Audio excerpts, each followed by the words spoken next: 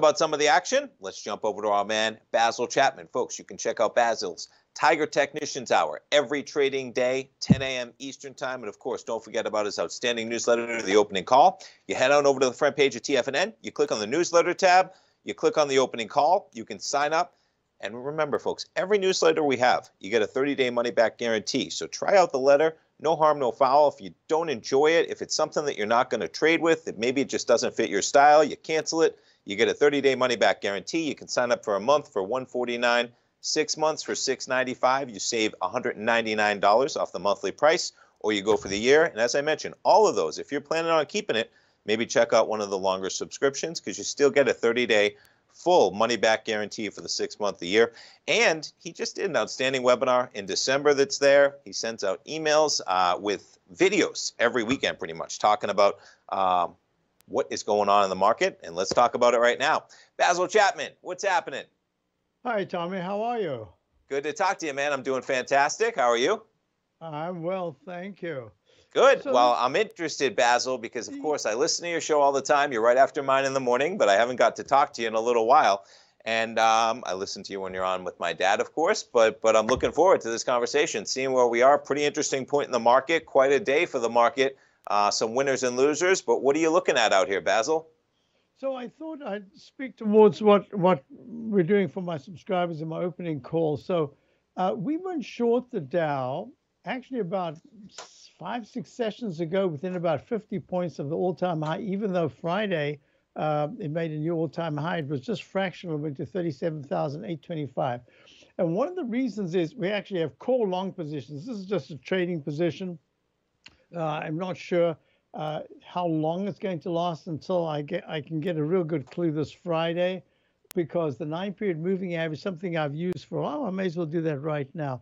The 9-period moving average, this little green line here on the daily chart, the daily on the left, in the middle is the weekly, and the Dow on the right is the monthly. And this little square here is the 120-minute chart. In the Chapman Wave methodology, we're always trying to identify the low bar, count each successively higher peak. When it gets to the fourth highest peak, big D, that's when other things can happen. It's a D or E that you already expect. That's maybe where you're going to get a sharp pullback. So you can see in the 120-minute chart, I'll just make it bigger so you can see right here. This is the 120-minute chart. It made this kind of double top, and it went to a peak E, and then it was on Friday. Now it's been pulling back. Now you can see the technicals, the MACD is weak, the stochastic is somewhat weak. 9-period moving average just went under the 14. So the 120-minute chart on a very short-term basis is in a sell mode. The daily chart hasn't even really given a sell signal yet. But if I do a measurement of this vertical line where the peak D was the 37,790 on the 2nd of January, and on the 12th of January, it went to 37,825, you can see, except for this green line, the 9-period moving average, which I call my tool of last resort. This is the one, like the Fed is supposed to be basically the bank of last resort for the United States. So this is for me, it's the tool of last resort, because look, it's still holding well, but that MACD has turned down sharply. The stochastic is now under 80% at 70%. On-balance volume has had not a big pullback, but it's pulling back. And that's the daily chart. But the weekly chart, because it made a fractional new high last week, this week, if it doesn't go above 37,825, it finally makes a peak, and I'm calling this a peak A, right here in the daily chart, in the weekly chart. And that's quite exceptional because the S&P is already in leg B, and the SMH is the same thing. So this is going to be very important, what happens this coming week for the Dow. But as you said, there are different things happening simultaneously. And what's interesting for subscribers is that we have this stock, this uranium stock, which we bought at $3.64. And today it hit 8.29. And I did this for about a week or two. I've been doing this and showing on my show, doing the Tiger Technicians Hour, which I'll show again tomorrow at 10 o'clock, how these uranium stocks have been breaking to multi-decade highs. I mean, 2011, it was at 748.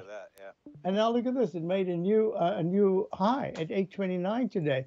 So something is going on there. And the other stock that we have that is also just not even interested in what's going on in the general market is Microsoft. So we bought it at 338 some time ago. You can see right over there.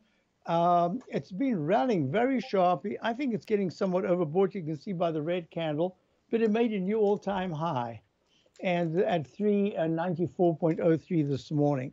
And it just tells you about what's going on in this market. It is not even bifurcated. It's like it's trifurcated, because you've got the Russell 2000 very weak. Those small caps are just not doing very well.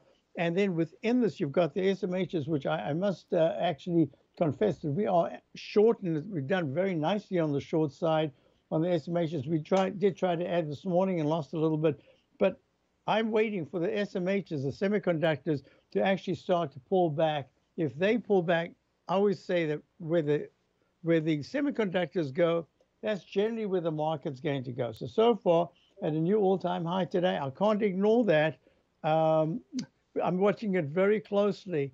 But as I've told your father when we've spoken together, I said, for me, the chips are like the oil stocks, the oil sector of the 1900s going into the 2000s.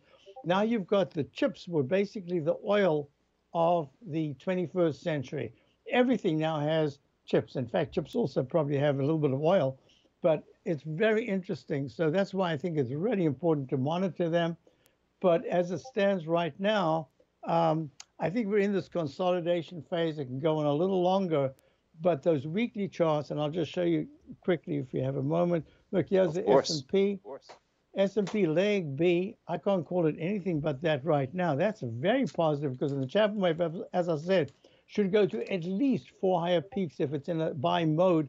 And with the stochastic at 92% and the MACD strong, 9 period over the 14, this is very strong. So this is over a period of, and it'll take a lot of weeks to get to that leg D. So far, that's a positive. If you look at the QQQ, the triple Q is really the NDX 100.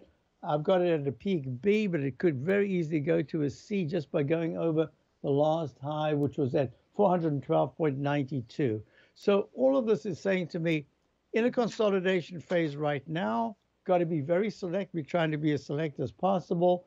But at the same time, what's working seems to continue to work, and what's not working, as you saw in like a Boeing, etc., some of those stocks just, they've been hammered to the downside, and yet the market's pretty resilient.